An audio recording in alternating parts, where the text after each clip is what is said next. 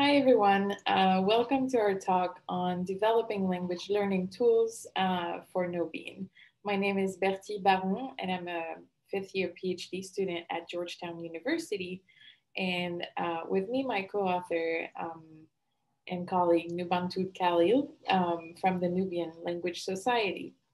Hi, aloha, maskak jilo. Greetings to everyone.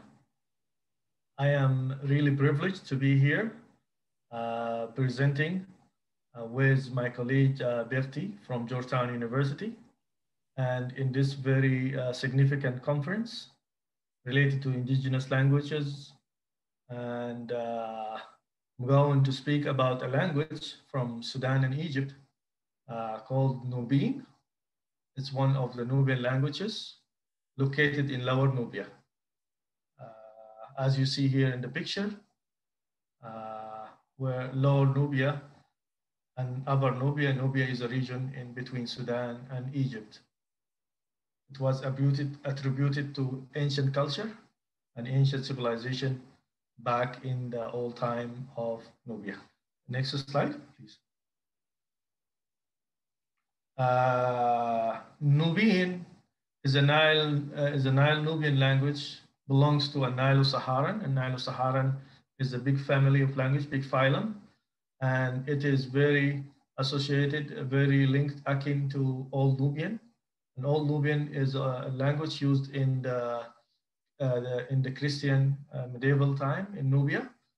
We had 3 Christians, and Nubian specifically is related to Nobatia, the northern kingdom, and which locates between the first and the second cataract. And Old Nubian was a language used formally in the region Nubia during that time. And maybe Old Nubian is one of the rare languages that we can trace its grammar 1,000 years back, according to Professor Gerard Brown in his book, who worked in this archaic source, and one of the ancient African languages that was written during that time. Next slide. The Old Nubian script used Greek alphabet mainly and Coptic, and also they have 3 local alphabets, local characters related to Meroitic script. So mainly the scripture was used for biblical and official source and to reflect the Christian faith, as you see here in the picture. Next slide. This is the outline of the paper that we are going to cover. Speaking about Nobiin specifically, as I mentioned, Nobiin is a Nile Nubian language, and now it locates in the country in Sudan and Egypt. Before, in Nubia, there was a multilingual and a diversity of Nubian languages and other African languages. But after the Arabization of the region, most of the African languages were suffering from endangerment, from the loss, and because most of the speakers they were forced to speak Arabic and other languages, which is considered new to Nubian, and there was an Arabization policy, and specifically the Nubian speaker, they have went under a very difficult time, crisis called the crisis of the forcible immigration due to the inundation of their land because of the construction of the Aswan Dam in the 50s. They were dislocated away from the Nile, from Nubia, in both countries, Sudan and Egypt. And because of that, the language was affected, and we have lost many link and generation of speakers.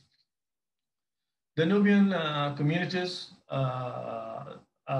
they are everywhere now in Sudan, in Egypt, in Europe, and in North America.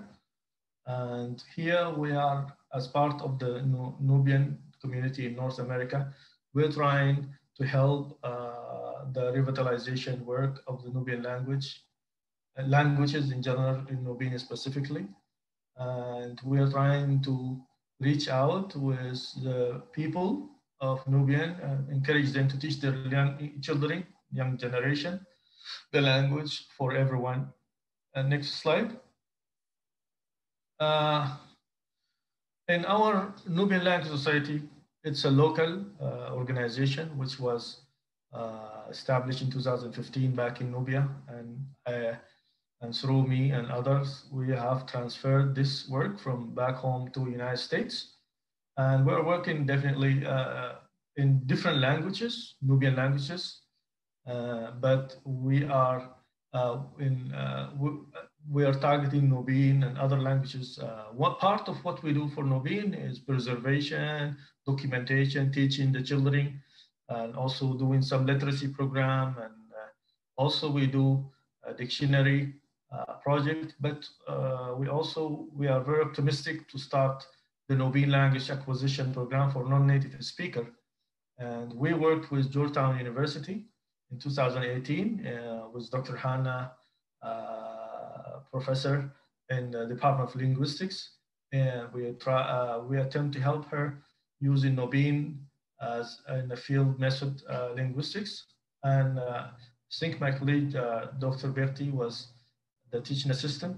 And also in this summer, we had some events in Georgetown University and in DC in general. Next slide. This is a sample of the work we do for the children. And you see here, the all Nubian alphabet have been reduced to only 24 to match the change in the Nubian phonology, but also make it more modernized and attractive for the children. Next slide. And this is part of the Nubian community learning their language either in back home in Nubia or in the United States here. You see the children are very interactive with the classes.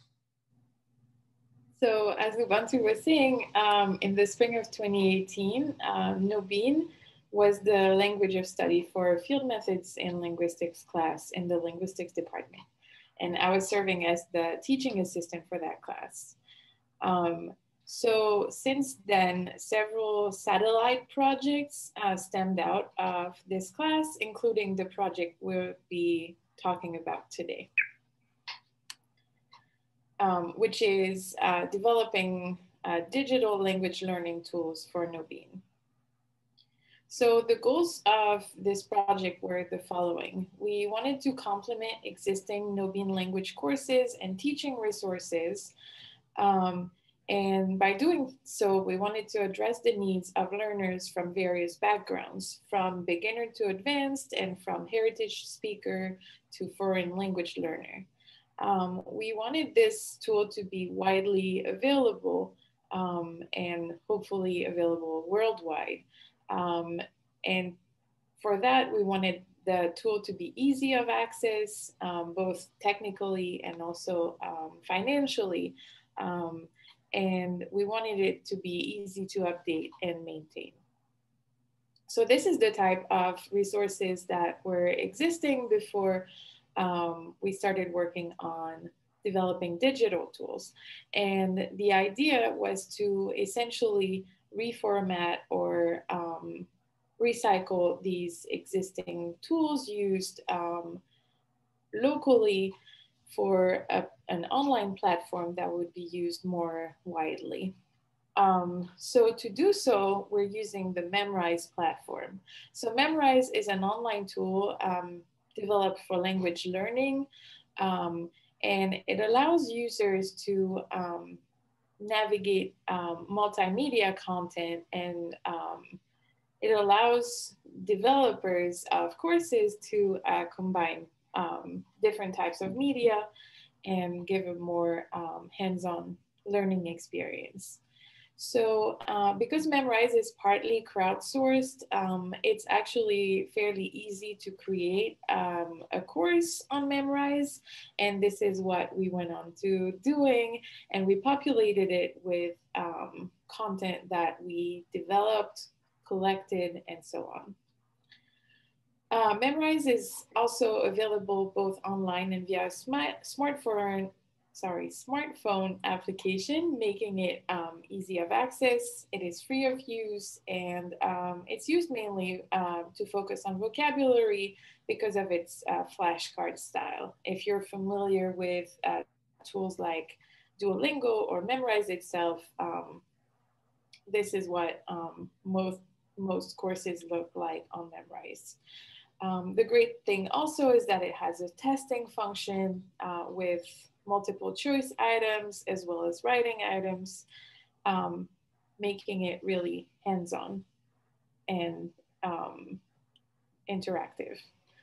So our goal is to develop courses for different levels. At this time, we've been working mostly on a beginner level course. Materials for the intermediate and more advanced level courses are currently being developed but haven't been um, fed into the app yet. Within our beginner level course, we have topic specific lessons. I believe we have 24 different lessons at this time, progressing from basic vocabulary to more advanced. The vocabulary in each lesson is being introduced with the word in the Nubian script, an audio recording, and also an identifiable image. And whenever necessary or whenever an identifiable image is not available, it was replaced with an English translation, which serves right now more like a placeholder than anything, as we want to step away from English as much as possible. And we want to make sure learners don't have to rely on English to learn Nobiin. Besides the vocabulary learning part of the tool, the learning assessment part is either picture based or reading based or listening based. And it's a combination of multiple choice items as well as written production items. So this is the link to the current beta version for our course, which we invite you to look up if you'd like. And essentially, this is what the course looks like. So when you get to the Memrise website, this is the page you get to when opening the Nobiin for Beginners course. So it displays a leaderboard along with the 24 different lessons. It's not the case that you have to go through the lessons in order, but the numbering of the different lessons suggests that this is the way to go. Within each lesson, you can first see a vocabulary list with each vocabulary item in the Nubian script, along with, well, here, these are numbers, and in other cases, we have images like here. When starting the learning process, so when clicking on learning these words, this is the type of frame that you see, with each word provided with one or multiple audio recordings and an illustration. And this is essentially the learning phase. Once a few words have been learned, the learner can test whether they learn those words or not. So this is the type of multiple choice item that shows at the beginning of the learning process, with only two separate options to pick from, which are both illustrations, and one of them matches the word provided in Nobiin. Another type of item is the writing production item, where the illustration is provided and the learner is expected to type in the Nobiin word. And for that, the characters from the Nubian script that are required are provided in a box under the box where the answer is typed. In the event that the learner doesn't remember the word, the next page shows the word itself being written in Nobiin, in the Nubian script, along with an audio recording of that word. And now the learner is expected to copy the Nobiin word that depicts what is in the illustration. For the multiple choice items, I believe that Memrise allows for 2 to 6 different options to choose from. Here it is 4, and essentially when, this is 4 and this one has 6 different options. So as the learner learns more words, there are more and more options, making the learning a little more challenging every time. And so what you noticed here is that in the testing phase, only the picture and the words in the Nubian script are provided, but once the learner has provided the correct answer, the English translation appears, confirming what the meaning depicted is. And this is another one of those multiple choice items, but this time we're going again from the Nubian script, the word in the Nubian script, to the picture. And I will not go over this too much, but essentially the same options are available from the phone app. So that phone is downloadable for free on any smartphone that supports it, making it a tool that can be very widely used, even in cases where computers are not available. And this is one of the great advantages of using Memrise as a tool to develop language learning materials. And in addition to that, the other advantages are the ones listed on this slide. And to cite only a few, what really was crucial to us was that it supports the Nubian script. It is affordable. It is also fairly manageable for maintenance purposes, and it allows for things such as gradual learning with lessons and courses that can be designed on a scalable level. Also, and very importantly, the use of this tool is approved by the community of learners as suitable for their needs. On the other hand, we found a few issues and limitations, among which